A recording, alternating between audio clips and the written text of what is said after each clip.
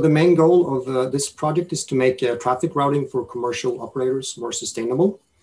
What makes this project new and exciting is that we will apply learning theory and game theory to efficiently compute traffic routes for heavy-duty vehicles for commercial operators.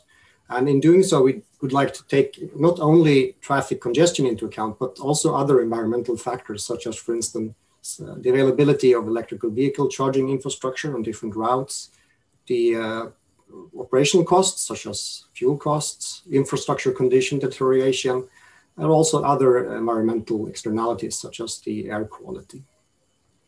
Like a concrete example, you can imagine a logistics company that would like to route a lot of their heavy-duty electric and plug-in hybrid vehicles from port A to port B, and they would like to balance and minimize the overall impact on all of these environmental factors. So we would like to develop algorithms that would help them to strike this balance. And we, in this case, is a multidisciplinary team from members from MIT and KTH.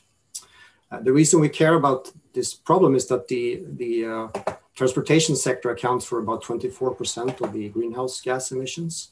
So if we can route traffic over road segments where we know that there is a lot of charging infrastructure available, as well as renewable energy available at the time we use it, then we hopefully can really decrease this amount of greenhouse gas emissions.